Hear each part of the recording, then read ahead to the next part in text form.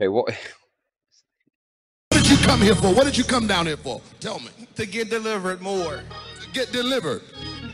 Do you believe that the Lord tonight has set you free? Yes, sir. Turn around and tell those people. Tell them. I'm not gay no more. I am delivered. I don't like men no more. I said I like women. Women. I said women. I'm not gay. I would not date a man. I would not carry a purse. I would not put on makeup. I will love a woman. Now, listen, y'all praise God with him. Hold on, wait a minute. Hold just 1 minute. Now, either you gonna believe this stuff or you ought to stop preaching it.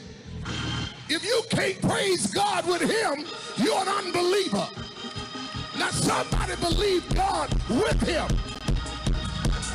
Hey!